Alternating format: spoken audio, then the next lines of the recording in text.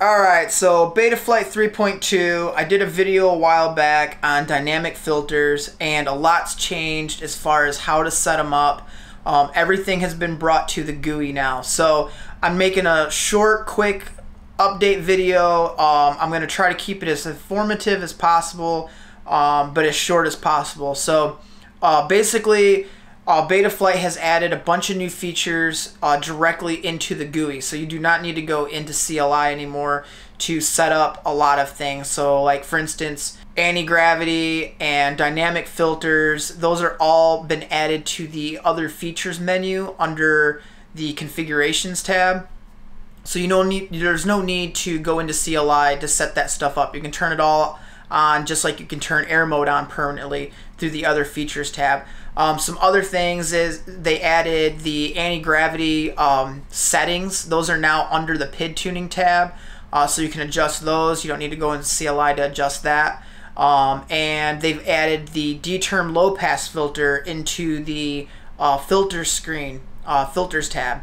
So there's a lot of things they've added. The other nice thing they've added is the in the receiver tab, you can now set your low, mid, and high settings for your radio. So if your radio is incapable of going to 1000 and 2000, you can set the high and the low right there in the settings for that as well.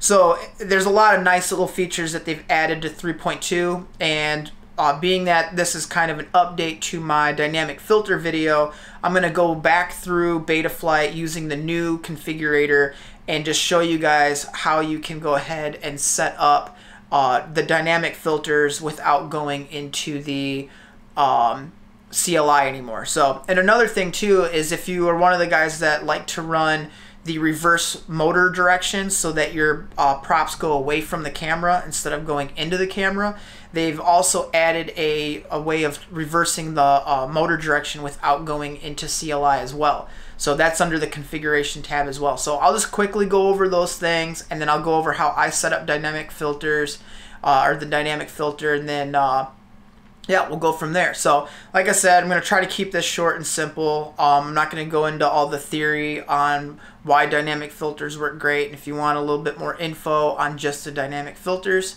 check out my old video where I talk about the dynamic filter a little bit more. In this video, I'm just going to simply talk about how to set it up and all the new features in 3.2 that are in the GUI now. So we'll hop on over into Betaflight and go from there.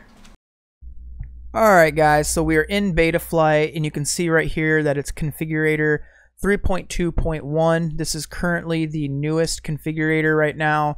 You will need this configurator as well as the newest version of 3.2 in order for all of these features to work properly.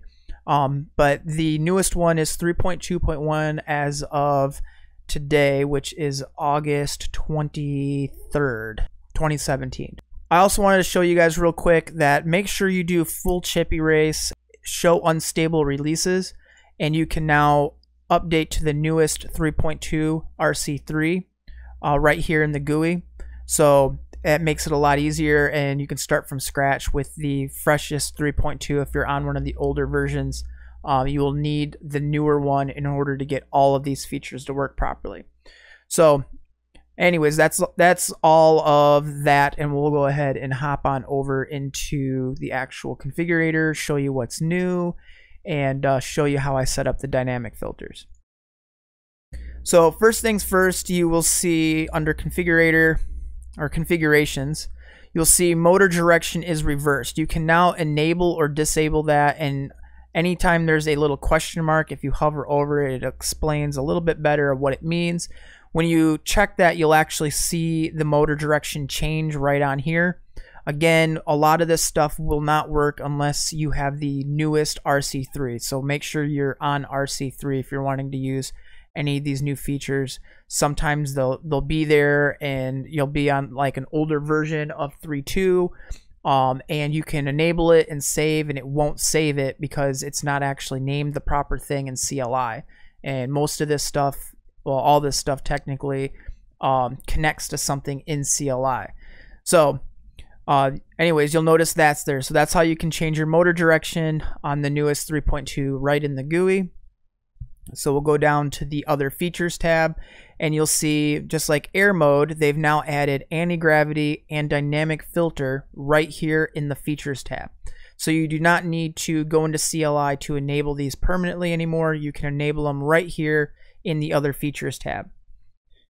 Then in the PID tuning tab, under PID settings, you'll see anti-gravity gain and anti-gravity threshold. Those are right here in the PID tuning tab, so you can turn those up and change them however you need right here in the GUI. No need to go into CLI. And then under the filters tab, they've now added the D-term low pass filter right here in the GUI. So again, you don't need to go into CLI. So now I'll go over how I set up a fresh quad from scratch to run on the dynamic filters to get the most out of it. All right, so first things first, you're going to want to go and just enable the dynamic filter. After enabling the dynamic filter, you're going to want to go to the PID tuning tab, go to the filter settings, and you're going to want to turn off notch filter 1 and notch filter 2. And you do that by just simply turning the frequency of them to 0. The reason you want to turn off the notch filters is I have experienced issues where I don't know exactly what's behind the reasoning, but the dynamic filter will actually cause some kind of frequency, resonant frequency, or basically an oscillation in the gyro loop. I'm assuming it's trying to fight these notch filters. But the whole point of the dynamic filter is to not need these notch filters at all anymore.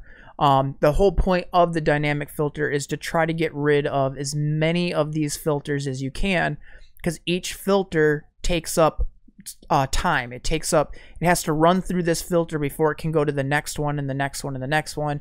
And each one of these adds latency to your response time of your stick to the actual quad responding to that command. So you want to remove as many of these as you can get away with. As you can see on this build, I'm running 0 for notch 1 and 2, which turns them off. I'm also turned off my D-term notch filter, and I've bumped up my low pass filters as well.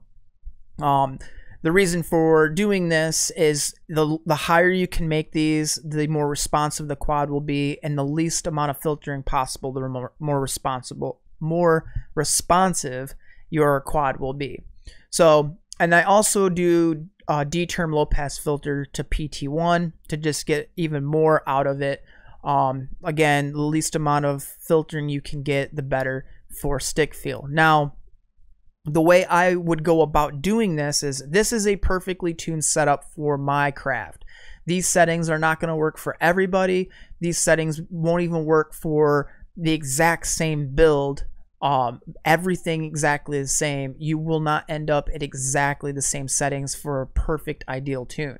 If you want to get to these settings, I highly recommend black boxing, and that's when you can get into bumping up your low pass filters.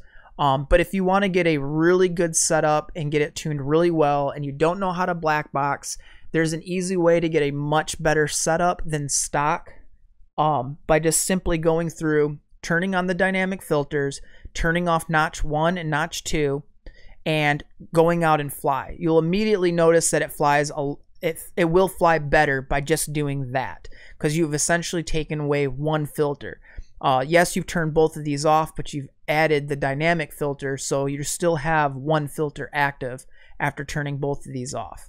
Well, you have more than one, but you've essentially removed one whole filter.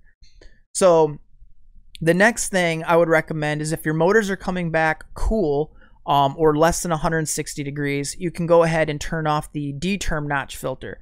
If it's still coming back the same temp, you can go ahead and, if it's still cool, the same as it was before you turned this off, I would recommend turning on PT1.